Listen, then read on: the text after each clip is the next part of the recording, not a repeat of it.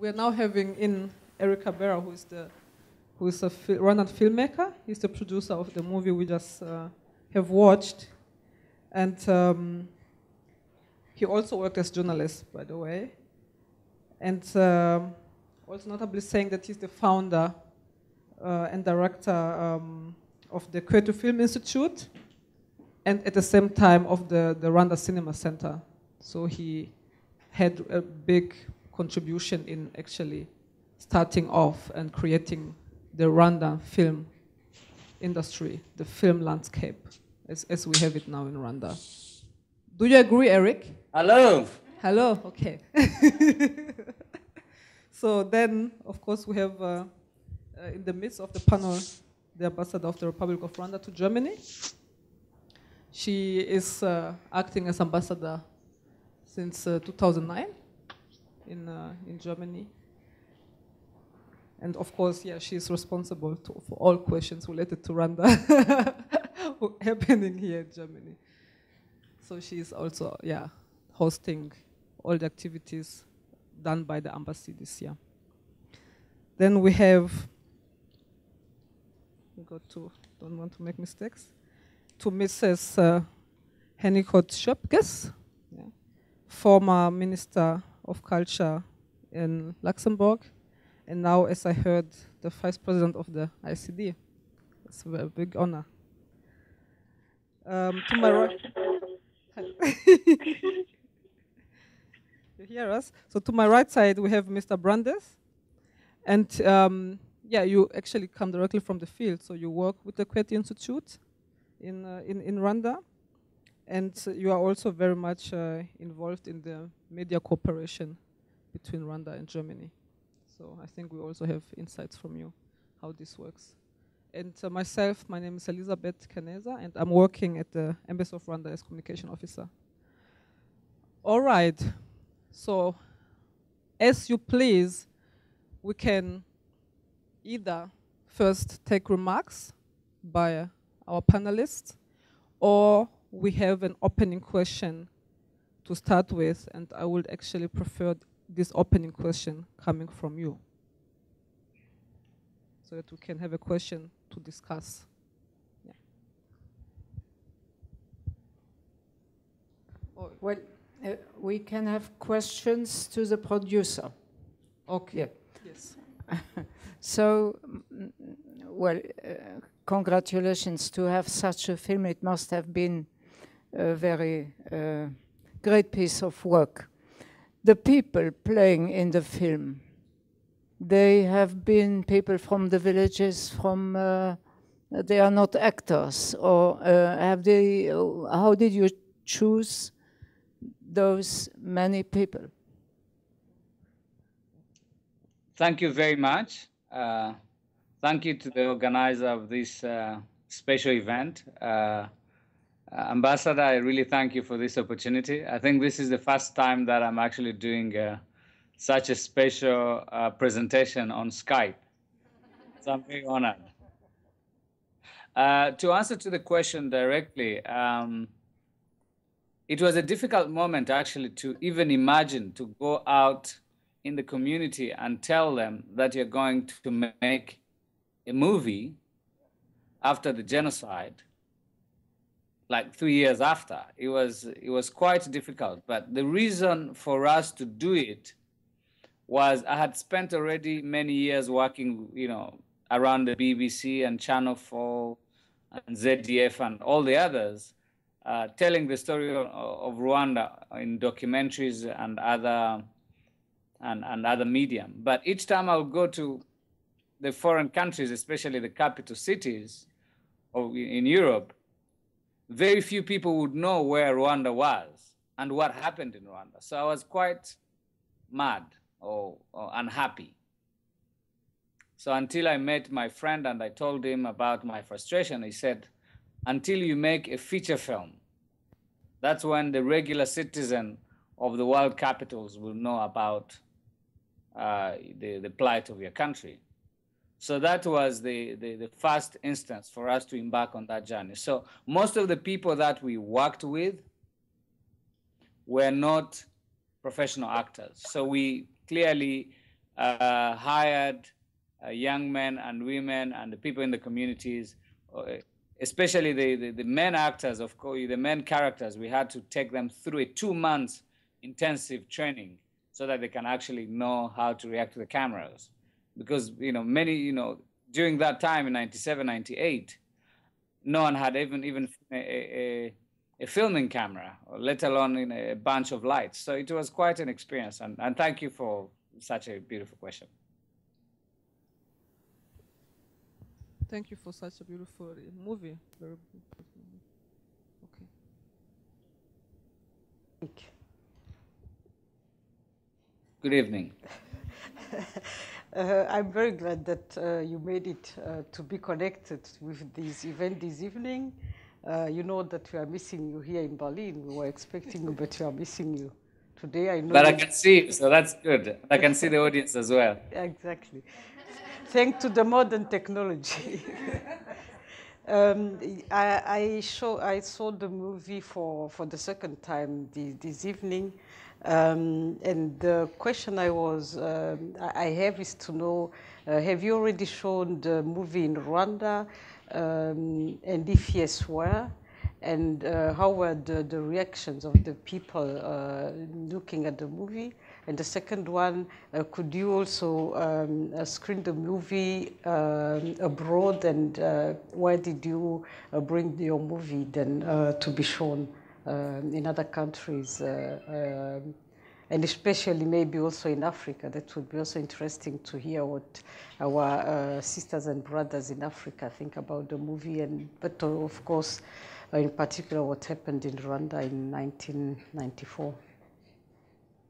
Thank you very much, Ambassador. As you may have experienced, each time I also see the film, I may not know what you may have experienced, but it's 100 Days is a very powerful movie, and it's quite unique in its genre, and it's quite a difficult movie, and it's also a very difficult film to celebrate, because filmmaking comes with celebration, and one of the biggest challenges that we have faced is how can we celebrate something that is so painful? That's one. Then number two is the biggest problem I had some difficulties in terms of actually projecting and celebrating the film in Rwanda, outside of Rwanda, with the Rwandans. So it has been a conflict that has lasted for the last 20 years, if I may say. So to the question, I have already shown the film to Rwanda. I've shown it a couple of times in Kibuye. So for the very first time when I showed it, after some time, I had two women who were Kibuye resident who fell down and got traumatized. And they couldn't take it, especially in one of the scenes where the woman is being hacked by a group of militia. So from that moment, I actually stopped or refrained for promoting the film. And then the next day, after 3 years, I took the film again to Kibuye at the stadium, Gatkwaro Stadium, where over 11,000 people were killed, about 14,000 people were killed in the stadium. And we showed there on these inflatable screens that we take in the film festival. And again, I was faced with the conflict of celebration, commemoration, and the importance of film. So it has been a conflict. But the reception of the film by the Rwandan community has been very positive. They know that it's difficult. And as years go by, I think people always go back to it and say, we have seen all these other films. We have seen Hotel Rwanda. We have seen Shake Hands with the Devil. But let's look at this. And the more they look at it, the more they appreciate it. So I'm very honored. And I think the film director will be very surprised to see that this is the film that was chosen for this special event in Berlin. So in a sense, it has been quite a difficult journey that I myself and maybe with the proximity of the history that you know, Ambassador, it becomes a bit of a conflict. It doesn't only become a film, it becomes history, it becomes the people's history. So it's a bit complex than just making a film. So for me, it's still a journey, which I'm still learning a lot. And the film has been shown in different parts of Africa. We've taken it to Ouagadougou and other places. And for a film to be widely seen, as we always see, you need to spend so much money in promoting it. And 100 Days was such an independent film that did not have those resources. The only thing it does have is just like the magnitude of its power. So therefore, it's very difficult for me to be here, you know, in San Francisco, in Los Angeles, to tell people, here, I have a great movie. Because in America, people want to be entertained all the time. Something that is so real and so film noir, it's not easy. And it wasn't picked up for distribution in America. And I think that's why it wasn't widely distributed around the world. Thank you very much. All right, now that we have taken a few questions, because I think some questions might be burning, actually, now that we have the producer. Anyone from the audience? Maybe 1, 2 more questions to the producer directly. What was striking the movie? What? Anything you want to ask him? Hi. What were the main difficulties you came across in making the film?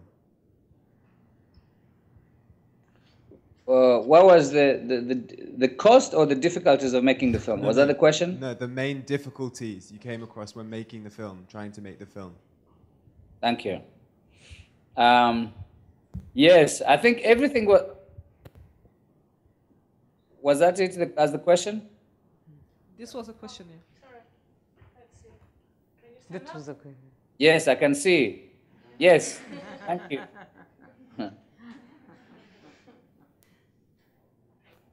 Yes, so to answer to that question, and I'm glad Mr. Martin Brandes is on the panel. Everything was difficult to make the film, and I think that's the raison d'être for us to actually have had Volker Schlondorf and the Deutsche Welle and the government of Germany in general to actually support us to make sure that the challenges and the difficulties of making films and making these medium tools to be accessible and for people to be taught. So when we started making the film, no one understood what film was even. They have seen, on TV, and I mean, at the time we never had any screening room or no cinema or nothing. There was no film culture. So it was quite it was a bit crazy, to put it that way. To go up, with our government that was trying to rebuild the nation, the infrastructure for healthcare, education, and just the basic stuff. And then here comes this man with his director and co-producer from Britain and saying, like, we want to make a movie about genocide. Just imagine that. And I think that's what, when people look back, they say, like, that guy was a bit crazy, but I think he was trying hard. So from the technical aspect, equipment, we went and shot, Kibuye is one of these magnificent and beautiful places out of Rwanda. And at that time when we went there, the place was not tarmacked. So it took us almost a day when it had rained to reach the place. And at times we had our vans being stuck in the middle of the road in the middle of the night. And bearing in mind that, 97, 98, up to close to 99, we had like some insurgents coming from the Congo, and the same people who had committed genocide were still marauding around the area and infiltrating the jungle and coming to kill people. So that was one of the biggest challenges. And then the second one was the technical know-how. So you had to train all these people, you had to introduce, and you had to tell them that there's no money to make a movie. And when they see all these technical people, they say, like, how can there be no money? And it was difficult from the financial, technical, and training perspective. So Martin, I think you have seen enough of Rwanda. I think you can help on how we're carrying the wagon, and it's still a challenge. But I think at least now we can have the ambassador and a good gathering, and this initiative bringing all of you together to appreciate actually all the efforts. So we're very thankful for that. That appreciation itself is dealing with the challenges we faced about 15 years ago. Thank you very much. Okay. You have the next one? I want to make sure he sees me. How you doing? Yeah, I love your dreadlocks. Thank you. I'm a filmmaker too, and I'm from Detroit. I'm wondering, did you reach out to the black community in America, to churches, to organizations? I have a few ideas about how you might be able to show this film in certain markets, but I'm sure people in Detroit would love to see this film, without a doubt. I know it's a painful film. It's educational, if I may use that term. And I think it's important that people see the film. So I'm anticipating that maybe you didn't reach out as broadly as I've suggested, but just what did you do to reach out to the black community and other communities in America specifically about this, especially given the historical connection between black people in America and Africa? Thank you very much. That's a good question. This film, when it came out, actually, you know, the world premiere was at the Toronto International Film Festival, where it was hugely well received. Actually, out of that, that's where the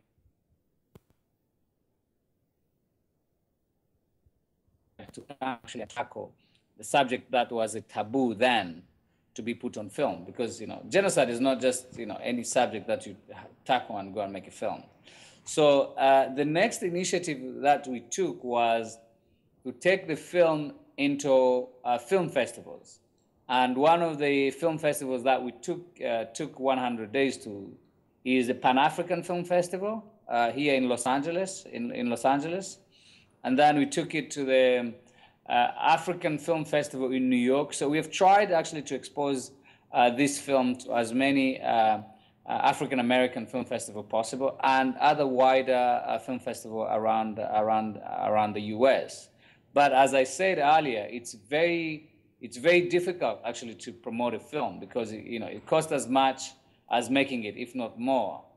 And the effort to put into it and the whole machine. So I would definitely love to, you know, give you the opportunity to go and share it in Detroit, my brother. So it's. You're welcome. We'll take a last question. We had here the last question from the audience for this round. Hi, that was a good idea to go over here. Hi there. My name is Ben. I was very impressed by the film. I've just been working with some people in Liberia who are working on their own film festival, documentary film festival, that should be happening very soon. They're dealing with their own issues of reconciliation, and they certainly have challenges of production and technical knowledge and logistics that you were just mentioning. So I think they have a lot to learn from you. My two thoughts seeing the film, I've never been to Rwanda, and I really don't know many Rwandans, but number one, I was very impressed by the production quality. Because I have seen very many African films, and that was very well done. I was a bit surprised because I was expecting a big focus on reconciliation, and I'm really glad you mentioned wanting to share the story to people who didn't know about it, because it seemed very focused on the atrocities of the Interahamwe and the Hutus against the Tutsi, which of course is the genocide in question, but it made me very upset to see. It was very confrontational and kind of upsetting. And I'm just wondering how you might say that that you find it to be reconciliatory or helpful to a healing process. Because I'm having, I think, from my perspective, I'm focused more on the traumatic and sad nature of it, and want to see how you would frame it as a reconciliatory film and how to focus on it in that way. Thank you. Thank you. Thank you, Ben. I think it's a valid question, and it's a question that prompted the raison d'etre of the making of this film, because going back a little bit to the genesis of this film, I was bitter.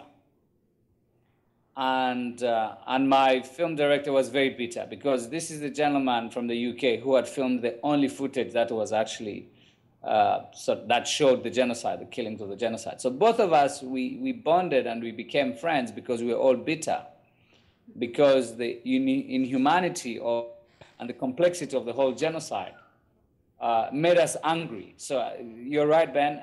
The film has a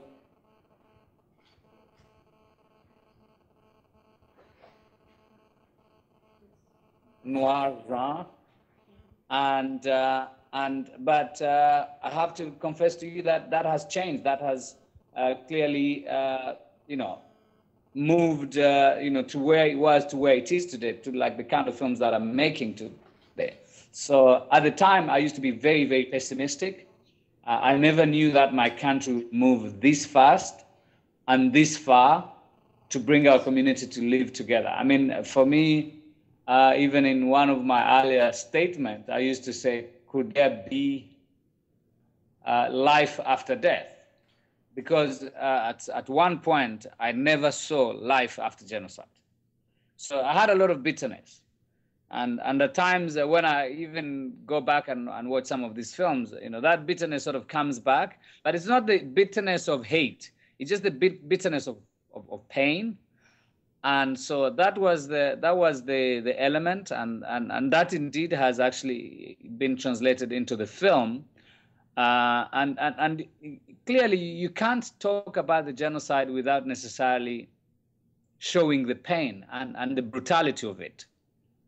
So, but if you were to make a movie today about Rwanda, you'll make a totally different movie, because the country has turnn around and has proven us, some of us, and including myself, who was pessimistic, that it's possible that people can reconcile. And if you look at my current documentary today, which is called Intore, which sort of looks at the country through the arts, through music and dance, and I focus on all these young men and women who had created the new social fabric of the nation, and so there's a different tone that is transpiring, but without necessarily saying that there's still no pain. Pain is still there, and there's still some grand pain, and but we cannot actually dilute the fact that genocide brings a lot of bitterness, genocide brings a lot of pain, and genocide brings a lot of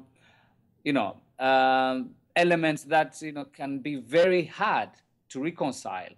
But with a national policy, with a clear visionary leadership, those things have turned around. No one knew that survivors and perpetrators will sit side by side, and it's still haunting. It's still very traumatic. But through media, through culture, through these dynamics of the kind of things that we're doing, that we can hardly express ourselves.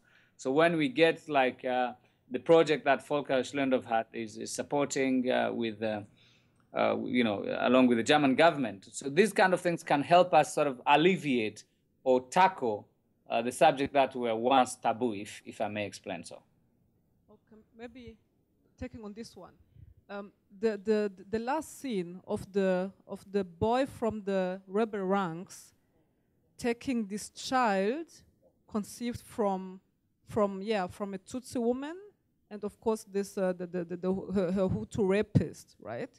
So I found it was full of hope, right? Hope and reconciliation element. So because of course you end the movie with that, but can you enlighten us a bit, like, this image, what does it stand for you?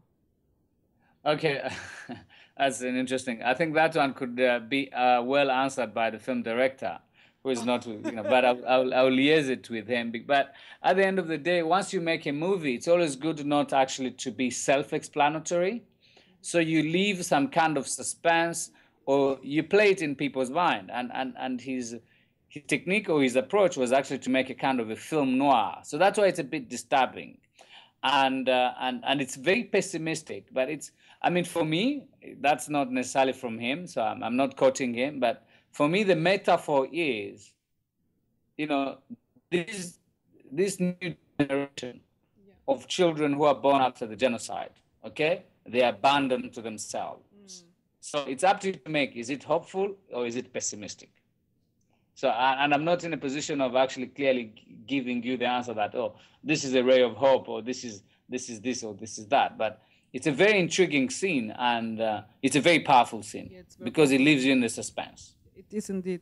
So coming to the next round of questions, Mrs. Hennicot Schoepges was asking me after the movie, how can a society live with this memory? So this is a question I would like to address to the ambassador of Rwanda. How was it possible for the past 20 years for a society to live with the constant memories of these atrocities, of a genocide? I think it's clear that it's very, very difficult to live with such a history. And as you saw in the movie, the people knew each other. They were living together in the villages. They were marrying each other and so on. They were sometimes even related, so that it's very difficult to live normally after a loss of 1 million lives in a society. The most important thing, and I think the best thing we made is or the change we had is to have a political leadership that didn't want revenge. They just looked in the future and decided to unite the Rwandan society, to reunite the Rwandan society, because in our history we were reunited, we were one people, one society, and I think we saw it also, I think in the movie, that it, or was it in another one, that it was part of the colonial heritage, that we came so far that the society was divided. In fact, it is very, very difficult, and Eric also said it, the wounds are there, and it is very painful even today, 20 years later, and we are aware that it will take also generations before we can really say that we overcome the traumatic part of the history. So today we are living in peace together, perpetrators living with their victims. But you also must be very, very careful, because this is also a situation where you cannot say that it's done. We have to work on it every day. We have to educate our people every day. We have to give them a political message that brings them and give them the power and the faith to work together and to live together to build their own country. This is a very, very challenging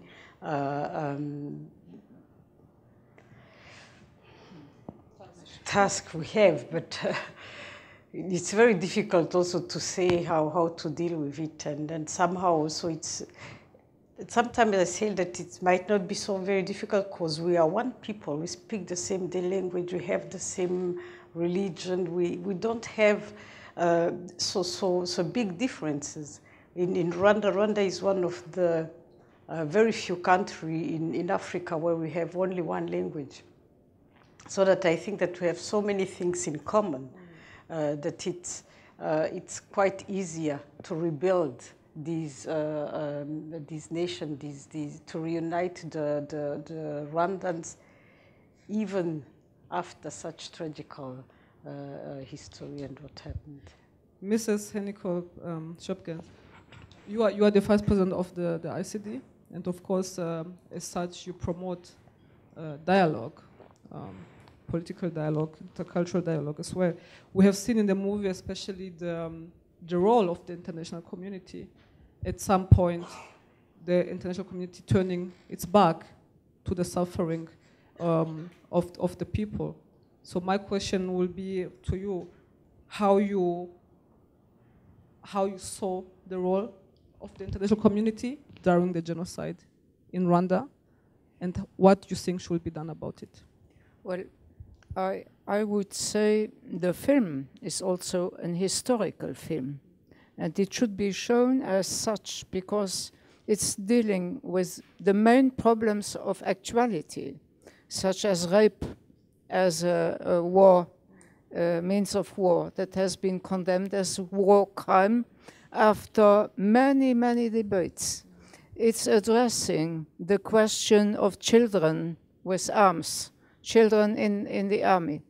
It's addressing the very poor and shaming reaction of the security forces who turned their back and who left the people in the church. It's addressing the poorness of the United Nations security force with 3 African people coming from other states in Africa in order to help for the whole world community to solve the conflict. So these many problems. And today we celebrate 20th anniversary of the genocide. The 27th of January, it was 70 years of the liberation of Auschwitz. So within 50 years, again, a genocide happened, in spite of telling people that having a different shape of the figure, of the nose, of the fingers is not a reason to kill. And we have so much progress to make. And what Ambassador said is a very great sentence. You said we are trying to live in peace together. So the Rwandan people could be an example to so many others, but our duty is to prevent and to inform and to educate people in not having this reaction against humans. Also, actually, one of the main missions of this year's commemoration in Rwanda, to educate, to prevent, and to never let it happen again nowhere in the world. Mr. Brandes, now you've been a few times to Rwanda, so when you hear all this... he lives in Rwanda. He lives in Rwanda. No, you live in Rwanda. So exactly. So actually, you're visiting here now. So how do you see the Rwandan society 20 years after the genocide? Okay, I came to Rwanda last year, so I'm living in Rwanda since 1 year. So I'm not really, I came to Rwanda knowing about the genocide, what most people know, I think, not so very much. You watch Hotel Rwanda, you read some newspapers, and that's it normally. I've never been in Africa before, so it was my very first time, and I was very impressed from Rwanda. It's a very future-oriented country, very modern. People work together, definitely like to work together. They want to work together. They want to build a new society. They are already stepping much forward in building a new society. This is very impressive. All the people I met, all the people I know, they're very serious. They want to learn. They want to create a new society. They already do it. And even the Film Institute, you never believe you see the Film Institute now. It's a building. It's a modern building. It's a great building. It's a great atmosphere here. And it's very hard to imagine that nothing happened. This was not there 16 years ago. So it is really a very impressive country. And I can only invite everybody to come and see and come to our institute and see what is happening in Rwanda. It is fascinating and it's beautiful. And would you say you see the impact of film? Because of course, Eric said it before, the film industry in Rwanda was almost non-existing before you came. So do you see film having this cultural impact or impact of reconciliation in this process? Definitely, I think because film is teamwork. You have to work together, you have to create things together, you have to work technically together. This is definitely what people need to do. This is kind of, let's say, very small piece of society, but it's anytime a teamwork. So nobody can step out, then it's not successful anymore. And I know this film has a fascination many other jobs don't have. So I think film is something for making people more happy. Film is giving people more information. Film is doing something for the economy. It's creating jobs. We do an initiative which is initiated by Volker Schlöndorff, the award-winning director, and we have the support of the German government for creating a new dimension of film school. We have a hands-on training for young people in film profession and technical. We do workshops. So we start a kind of brand new film training and film education in Rwanda, which also will have an impact to the society. Maybe not today, but definitely tomorrow. Thank you very much. So, and maybe to come to a question now to Eric before we would like to open again, of course, the floor for you to ask more questions. Eric, definitely film is a weapon. It gives you a voice somehow. Yeah, it gives you the opportunity to tell your story, to present your story, and maybe the story of a people, the story of a country. And the fact that we are now watching a movie produced by Rwandan, do you think this might also be like one of the goals, to use film as a voice to tell the story of the Rwandan people? Thank you very much.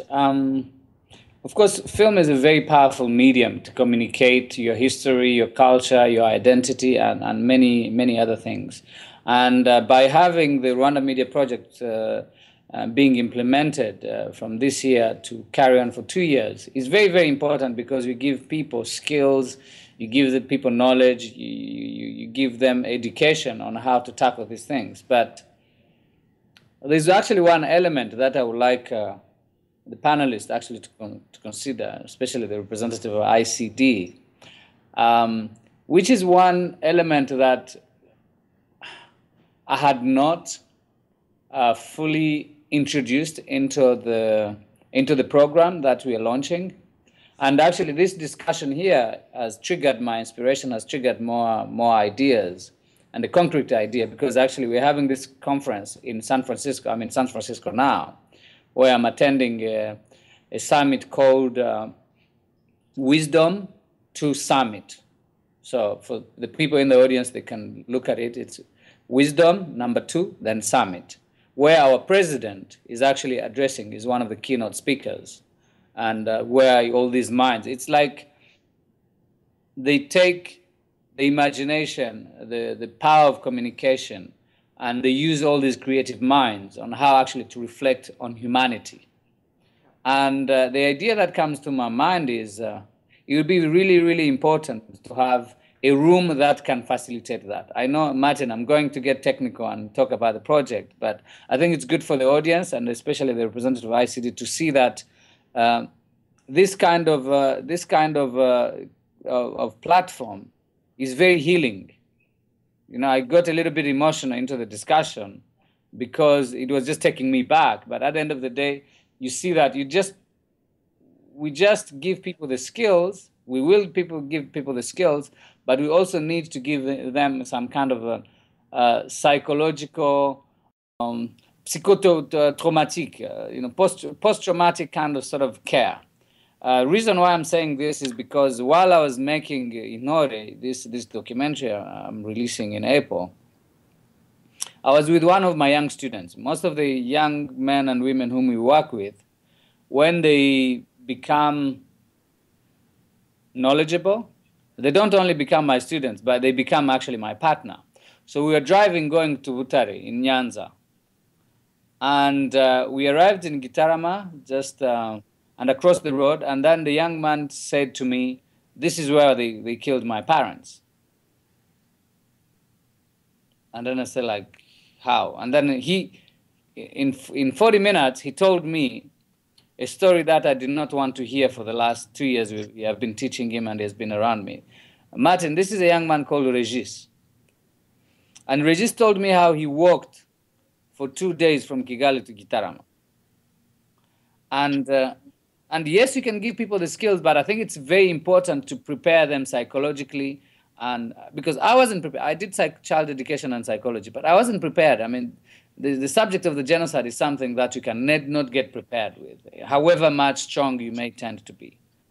And so, Martin, on the floor or in the space of the multi-purpose space, please make sure that you get the same floor that you have, and somebody gives you a roof so that we can have a discussion like this, because there's a program for launching a 2 years program to initiate the young men and women to actually on these techniques of actually telling the stories of their nation. But they need to be prepared. They need to have conversations like this, because this is beyond just showing a film. So yes, Kaneza, we want to get them be storytellers. We want to have them discuss and present their films, but they need to be psychologically prepared. So this, for me, is not just a discussion. It's actually a psychological therapy that I'm experiencing here. So thank you very much. We are honored to be part of it.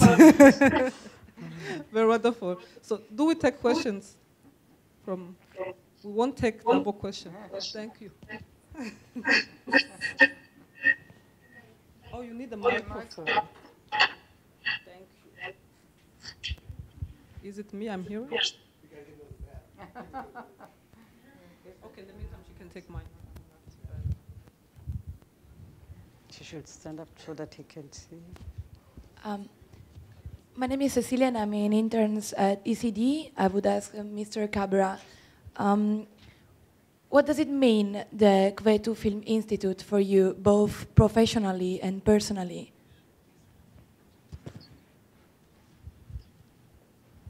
Professionally and personally. That's a good question. I've actually been asking myself what it actually means for the last few days. It's actually a very pertinent question. It comes at the right moment. It's very funny. Because I've been away for about 2 months trying to edit my film and things like that. And then I've spent the last 6 years trying to build a film school. And then a few days ago, I was like, what does it mean? This Kwetu Institute and things. And what it means is like, what you cherish the most, if you can share it, if you can be generous and share it. And I think that sense of mankind. I mean, Kwetu Film Institute, Kwetu is a Swahili word that means home. And so, you know, institute is a film institute. It's like the Home Film Institute, where people can come and feel at home. But to answer to the question is, if I can answer it into my philosophical sort of aspect, I would say that it's my extreme level of selfishness. Because being selfish is actually being very generous. Because it gives you pleasure to do it. And I've been very fortunate enough actually to have people around me who are generous and who understand exactly my level of appreciation or my level of selfishness. Because I want to achieve it so much. I want to build an institute, yet I don't have any money. I'm in debt, and I keep on begging. I mean, you become a philanthropist if you have made so much money. So I've done the reverse.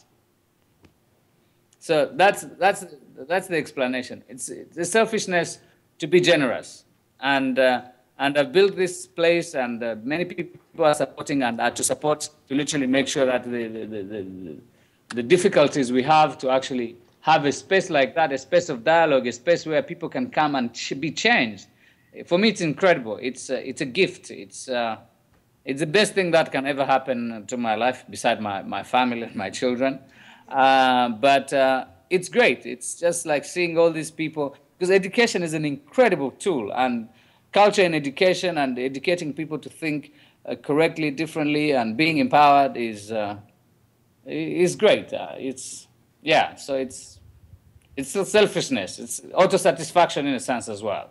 But it's something that you feel so deep into you that you cherish so much, because filmmaking or film changed my life, or changed the way how I look at things and how actually I can get my country's history being transmitted or shared. So if we can have many of little me, that would be great. That's yeah, that's wonderful. That's why it's such a great medium. So now I would like to take the question back to the audience, because usually the audience is asking. Now we want to ask you. Eric just said it's a great thing to use film as a means of education. Can I ask the question to you? Do you think this movie opened something, educated you on the story of Rwanda? And if yes, why and how? Anyone courage enough to answer this question? Yeah, so this is also important to give feedback, not only to producer, but also to, in quotation marks, our experts here. Yes, we have an answer. Thank you very much for being so courageous. Hello, my name is Natalia. I'm from Poland. I said it a lot today. So the question is, did it educate me? Yes. It moved me very much. I have never heard of Rwanda before, but now I will definitely remember it forever. And I just couldn't hold my emotions. Sorry. Okay. So we didn't intend that. I'm sorry. I'm sorry. Okay, she has a comment. Hi, my name is Kristina. I'm from Slovakia. I have heard about Rwanda before, but not that much. I would like to also thank you for this movie. It was really, maybe I'm too sensitive, but it really touched me as well. It was very nice way how you did this movie, because really it's important to show these things, and it's important to show it also to young people in order to strengthen them in their opinions that these things can't happen anymore, or at least we have to do as much as we can to prevent these things. So thank you very much that you did you had this effort, and you gave so much energy to this movie, that you just share this with us and you can educate us. And I hope this will never again happen again. And I would like to wish you all the best to your efforts and the future movies, because they are really well.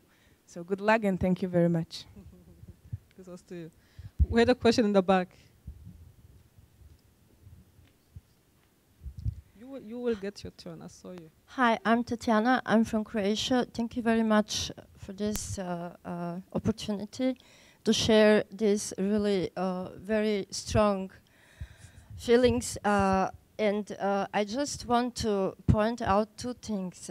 You mentioned your documentary, another one, about dancing, music, another different picture from your country. This is opposite to this movie noir. And there are even two different tasks for feelings. I'm sorry, I'm deeply touched by the movie. It's natural, it's very natural. It's really taking us with. I was just thinking back into my childhood in Balkan. When we grew up, we were facing the history in 40s. Every day learning about what happened, people to people killing, my generation. It happened again in 90s. What we learned, we also celebrated dancing together. Tito created Yugoslavian identity. We loved each other. We didn't question anything before, but it happens. So for me, it opens a question about also what role can religion take, religion communities in education. How can we change the task of building on one, dominating toward universal, many ones. How to celebrate shared values, not nation branding, but internation branding should take part. And national brutto product should be more toward participating of all people, not nations. So even United Nations peace operation was seen as a part of the world who can't really help. We saw priestess doing things which are not adorable. So what can we really change? Because my generation learned all of those values. We celebrated community. We remembered the victims of the Second World War, but still it happened in Srebrenica. And I feel with you, really. And I would really ask all of those people here if they really know about how to change or how to contribute to better education, to really open more critical meaning toward religion and religious communities and nation brandings, because it took a big part of our life, and I think it's time to change it. Yes, Thank that's you. a very important question. And I think, of course, what you then mean is, of course, taking in all the stakeholders, you know, sometimes involved in conflict, but also like the notions used to mobilize conflict. Like in the Balkans, it was very well religion. You know, in Rwanda, it was the so-created ethnicity. So all these instruments which act as mobilizers for conflict. Maybe Mrs. Schoepges, you can answer. I think Eric said something very important, to have the psychological work with people who lived it. I was assisting to a theater play related to the experience of young soldiers, children soldiers. So there are many, very many in Africa. And they are now adults. But what they lived as children soldiers is so essential that they should be helped to overcome it and to have to work it up. And in the Balkans, it seems to me, there is a fundamentally difference in the cultural aspect of revenge. In the Balkans, revenge between families is tradition. It's a very long tradition. Perhaps it's not correct to say in the Balkans. It should be more specific, where it is between families. But from generation to generation, revenge is in the culture. And the one who does not take revenge, he is doing damage to his family, to the name of his family. And one initiative at the level of United Nations is installed recently, and it's peace-building measures. I think we should invest much more in peace-building. People are not only having a head, but they have a stomach. And sometimes the instinctive way to solve conflicts is much stronger than reasoning by intellectual laws or by restraining from violence. That's true. Speaking about peacemaking measures, I don't know if many of you know it. Rwanda is now, after 20 years, holding a non-permanent UN Security Council seat. And I would just like to ask the ambassador, how is Rwanda promoting or contributing to taking this topic, this very strong and difficult topic of genocide, prevention of conflict, beyond the border of Rwanda, and actually to make it a global debate, a global responsibility? How is Rwanda doing that? One thing we learned from our history is that there is a responsibility to protect not only the own people and the people.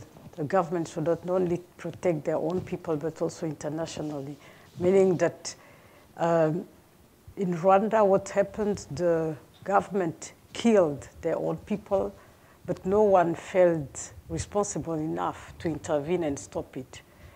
And it was a big mistake, and we learned that we should not do the same mistake again. Today, Rwanda, as Elisabeth said, we are holding a non-permanent seat in the UN Security Council. The last time Rwanda was sitting in the UN Security Council was exactly 20 years ago, while the genocide was being perpetrated in Rwanda. The government had their representative in the UN Security Council, meaning that they didn't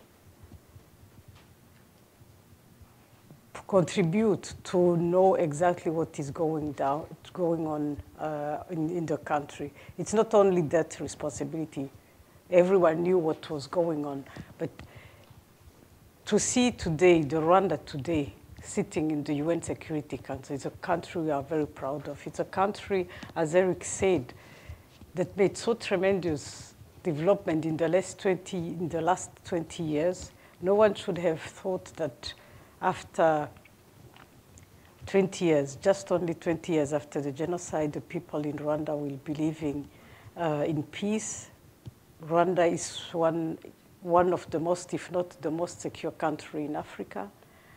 Rwanda is having an economic growth of more than 8% per year since more than 5 years.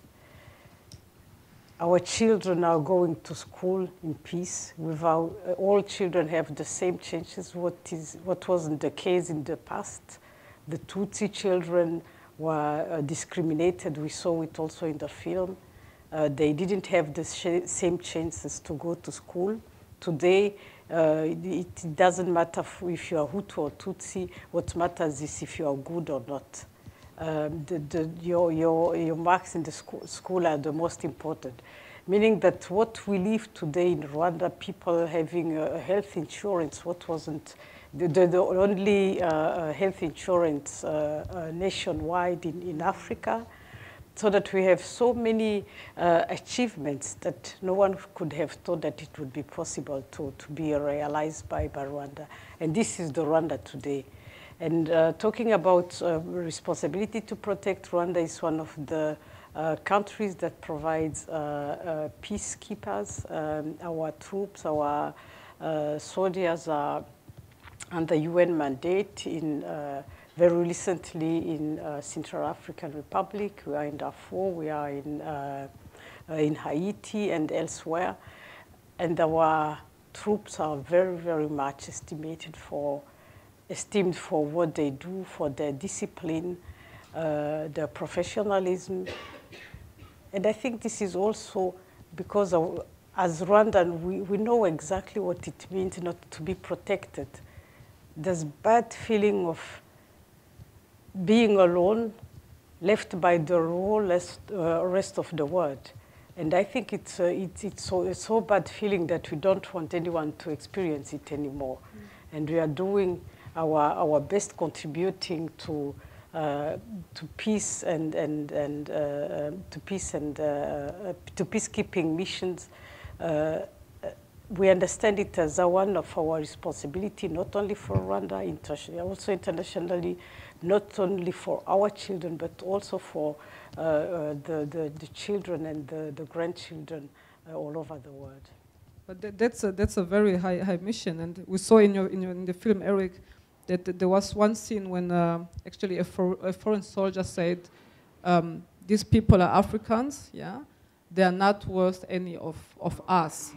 So, is it not like not even like almost contradictory to say nobody wanted to risk their lives for us, but hey, we go out to Mali, we go out to Central African Republic to risk our lives for the sake of peace, for the sake of another person's life.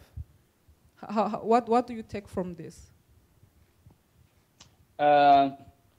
Of course, it's a. As I said earlier, I was very pessimistic, and I never knew that my country would rebound.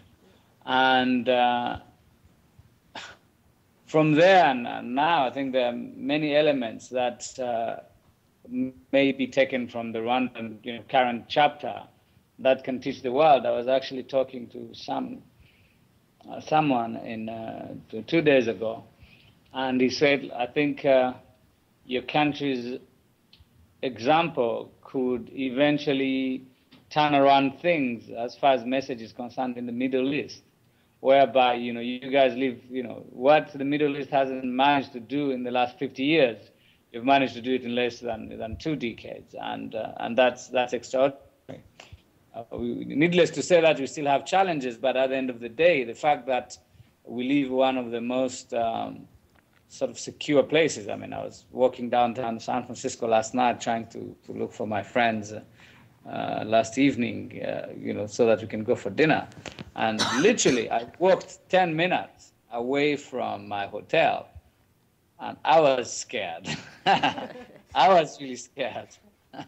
And I came to them and said, man,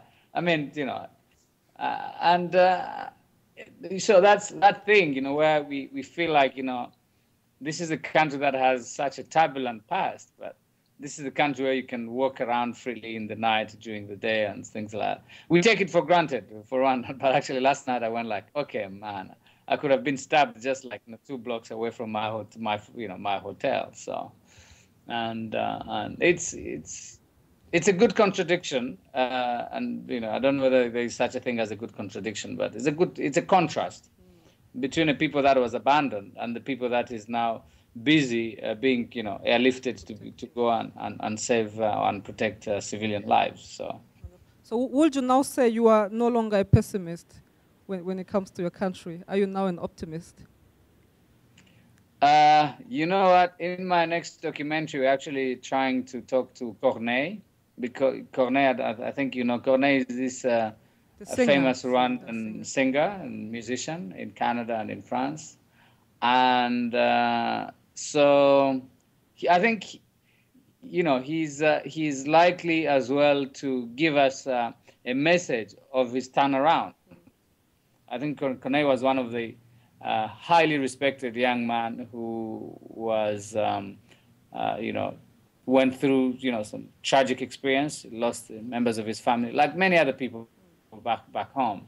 But by looking at sort of the current situation of Rwanda, and please, if you don't mind, so that people don't walk out from the hall where you're seated, sort of in pain. So I would kindly ask you to play them the clip of 2 minutes. Of course, it's got some elements of the history, but it's also got some elements of young talents and young Rwandese who are literally projecting a new face of Rwanda. And I think that would be a best way to actually be more productive. But by being careful, that's why I said that it's good to have partners to actually create some kind of dialogue. Showing a film or making a film is another thing, but creating a discussion, because most of the students that we receive, as I said earlier, I tend not to go so much into their personal histories, because it always tends to traumatize me. It always tends to pull me down. So I just try, that's why we do the Rwanda Film Festival. We create some kind of a celebratory kind of situation out of our pain. I don't know whether I can say it right. So, and asking responding as well to the question about religion, whether religion can help. And I'm here to confess that I'm a preacher's husband. So I do this preaching in film, and my wife does her things in social psychological therapy, in terms of literally taking care or caring for women who have gone through all these traumatic situations. So that dialogue is very much needed, and that space is very much needed, where people can have this and continue it, so it doesn't become just a one-day event. So, Ambassador, the task, the ball is in your court. I think we need to continue this dialogue between. We are learning a lot from this platform, and while I'm here in the U.S., because I'm collaborating with Shaw Foundation, the Steven Spielberg Foundation that created the Recordings Institute for all the survivors of the Holocaust. And I think this dialogue needs to continue so that the space can continue. Thank you very much. And I think that's a very good concluding word. Of course, that's what we're doing here very much indeed. Dialogue, discussing, educating, learning from each other. So considering the time, we may come to the closure of this wonderful, deep discussion. And I'm sorry. Yeah, I'm sorry. We'll have, nevertheless, we'll have time to engage in discussions afterwards. Afterwards. I want to ask him a question. Okay. Eric, sorry, Eric, we take a very last question because we have very we're gonna go to the summit as well. person yes. very insisting here. No problem. You can take my microphone. Okay, 1 minute. 1 minute. I hate to be forceful, but I think it's important Sorry, because there are a couple of things that disturb me, my brother. Yes, we want the genocide to, don't want this to happen again, but I would maintain it's still going on. Maybe not in Rwanda, but in other places around the world. It can't be that the singular act of killing people is the essence of genocide. It has to involve much more than that. It has to be a systematic thing. I'd like you to respond to that. Also, there's a question in America. There's a slogan out. It says mass incarceration plus silence equals genocide. So, and that refers to the 1.5 million black men that are in prison now, along with 600,000 Latinos and 200,000 whites. People whose lives have been destroyed, who will never see their families again, or have great pressures being brought to bear. Not to mention all of the genocides that have happened in the last 100 years. Now, as I said before, I think that this is an ongoing process. It's not just a question of a singular act, but a process. How would you respond to that?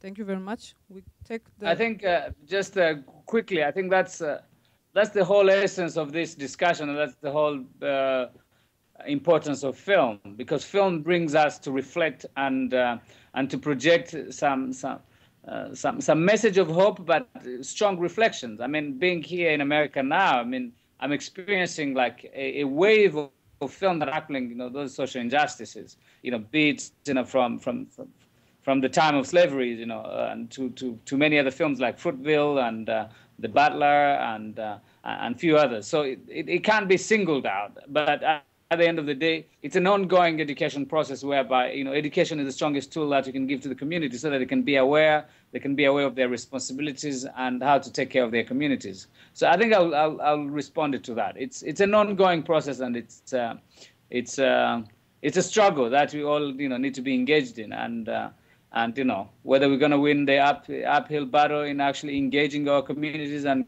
giving the right message that can actually empower and get people to reconcile with their past and present. I think that's the bottom line for me. It's an ongoing process, and I think mainly if some of you make it to go to Kigali, to the Genocide Memorial, actually you will see that there's no singling out. The genocide against the Tutsi in Rwanda is very much brought into context with human history, atrocities against humanity, and other genocide of the world. And this is also the message of this year's commemoration. We talk about Rwanda, but it's actually like to give the example of saying this should never happen again, and it happened somewhere else, and it should never be in the future. So, Eric, we thank you. Thank you very much. I think you can have an applause. Yeah. Thank you for joining us. Thank you very much. You have a wonderful audience.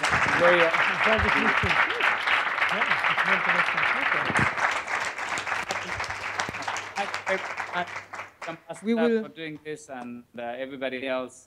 Have a wonderful evening. Today I'm starting my shift of the day now. I have to go to the conference again. Yeah.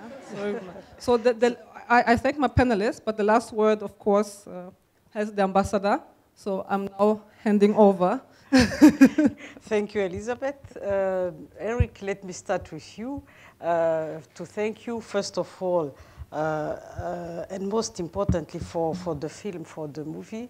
It was indeed very, very moving, but also very educating. And as Rwandan, I must confess that when I look at the film, it's hard to believe that it really happened. I know that it's not science fiction. It really happened as you showed it in the film, and it was even worse. So thank you very much for the film. Thank you that you made it possible to be connected to the discussion this evening. So I let you go for your conference. Our regards to our president and all other Rwandan participants, and we'll continue here the session by some few words to thank you all that you came to this event. For us as Rwandan, this year is a particular one. We are commemorating for the 20th time. And we have, as you might see, remember, unite, and renew.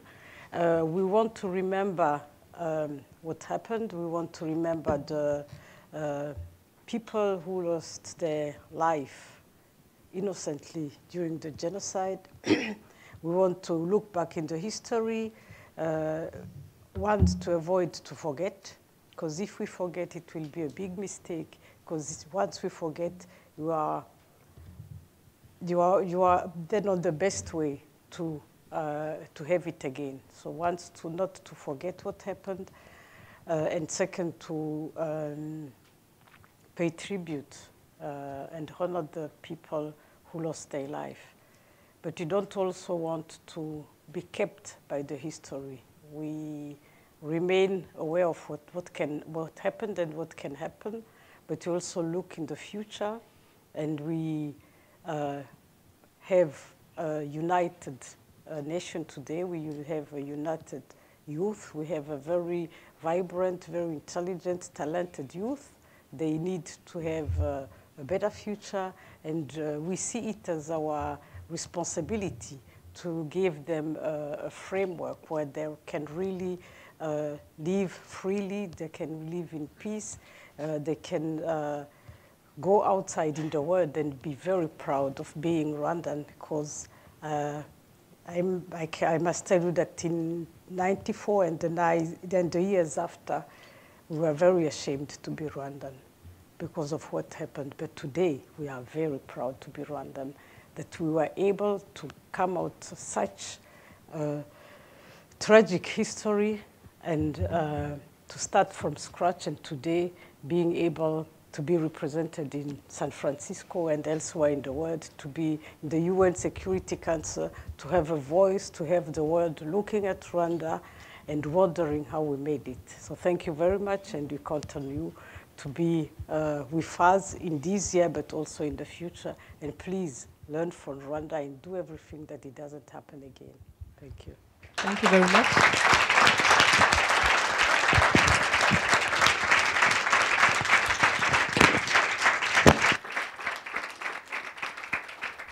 So, Mark, you wanted to give us some words, or?